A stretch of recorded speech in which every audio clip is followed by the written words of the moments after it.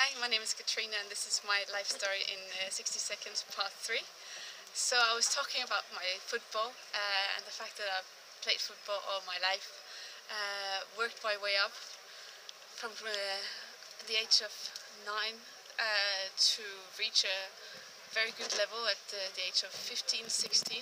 Played in the best league in Denmark. Learned to know a lot of the national players. Today played against half of them. Never managed to do the national team myself, but I'm happy for the guys who managed to make it. I chose to focus on my career instead and my studies. It's in women's sport. It's difficult to reach the top without being professional, and unfortunately it's impossible being a girl. That's why I guess most women admire men's football much more, because